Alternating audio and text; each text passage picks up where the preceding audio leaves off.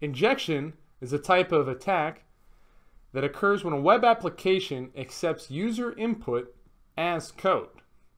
So what the attacker will do, they'll access a web application and they'll type in their input, but instead of a normal input like their name or email address, they'll type in a string of code.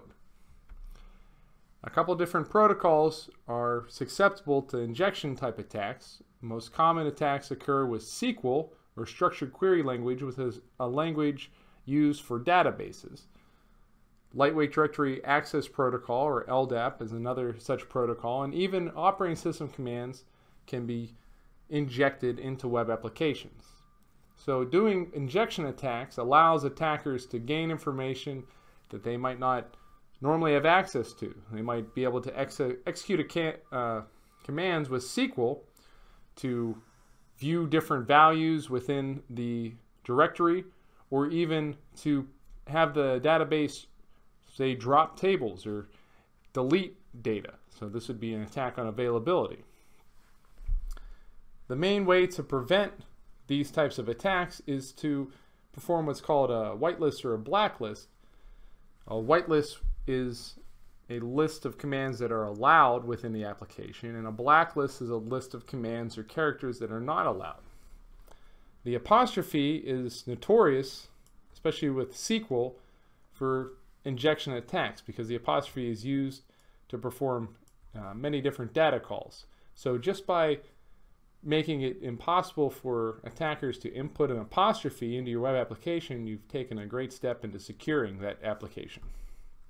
Also, security testing, both static and dynamic security testing, that's either DAST for dynamic or static would be SAST. That type of testing helps secure web applications from these types of attacks. Broken authentication is a term for a variety of security vulnerabilities. First one would be credential surfing, where attackers are able to use known or commonly used passwords, weak passwords, for example. If you're using on your web application or on your system the password as password1 or password with a capital P and exclamation point, this can be very easily guessed by an attacker, leading to credential stuffing.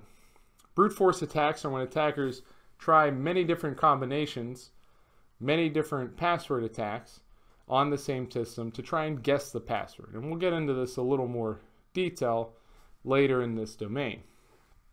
Weak passwords, like we talked about, password or password1, these are also, it's kind of goes hand in hand with credential stuffing, using those commonly known passwords or weak passwords, even default passwords.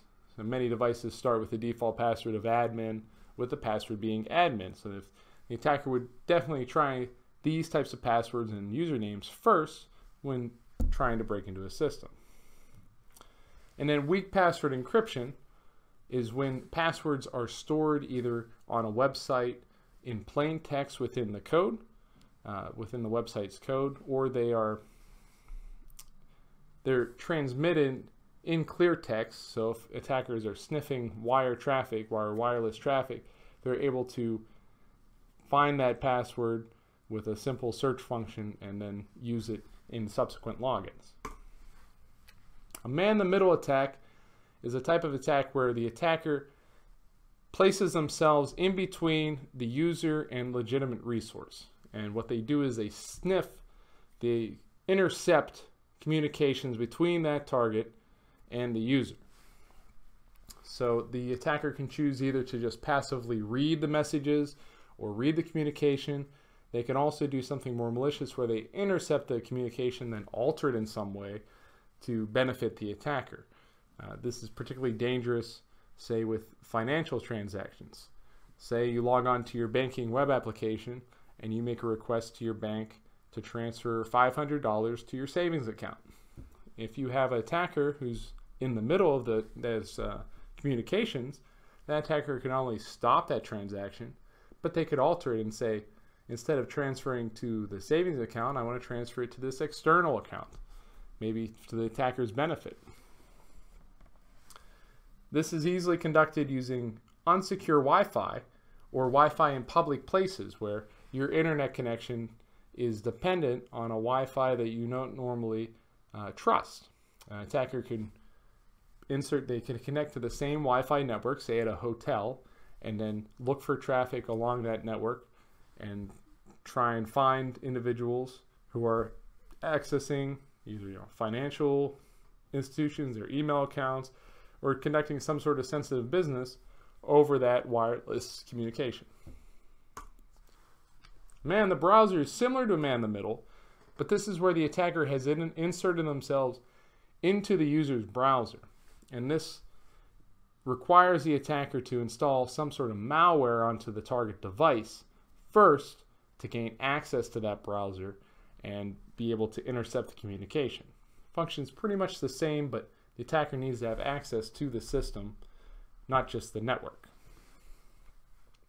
Again, this is commonly used with financial fraud and can be either targeting a company, a company's financial department, or just individual users as they do online banking, or say they have a cryptocurrency account and they're trying to transfer money into their cryptocurrency account to buy X number of cryptocurrency. The attacker can change those requests to maybe transfer X number of cryptocurrency to the attacker's external digital wallet. That's a very common attack within the past 3 years.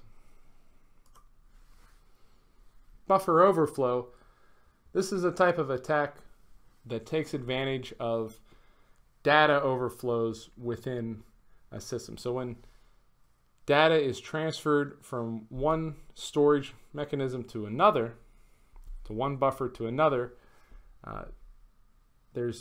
if you try to transfer more data than the new buffer can store, you have what's called buffer overflow, and that extra piece of data, it cannot be stored in that buffer and then gets placed somewhere else. So because of this, attackers are able to append malicious code on the end of these data strings, and then that code, instead of being stored in the intended location, will be stored in another location. So attackers, here's the example. It's better to go with the example. C and C++, these programming languages are the most common buffer overflow attack vectors. So here we have a C string, okay? And we have our first variable A, and this is just a placeholder basically. It has a null value. So this is hexadecimal code down at the bottom here, okay? And the code for 0 is just 0, 0.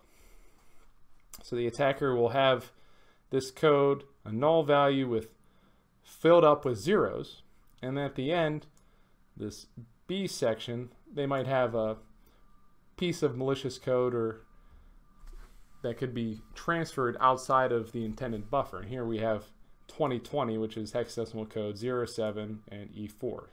Okay, so what this does is the attacker is able to, when that string is transferred, this B portion, since there will not be enough space in that new buffer to store it, it will get stored somewhere else outside of that buffer. It'll overflow that buffer, if you will. And the intent there is that attackers will replace this B string with pieces of malicious code that will then be reassembled or transferred to an area outside of its intended target. This can be particularly concerning when it comes to a cloud environment. In a cloud environment, you would have multiple tenants, multiple customers, all stored on the same server. And because of that, even though each tenant or each user to that server just sees their storage space, an attacker might rent a portion of that storage space and then use this type of buffer overflow attack to either gain access or inject malicious code into someone else's space, someone else's virtual partition. And in that way, they can gain access to different people within that cloud environment without their knowledge.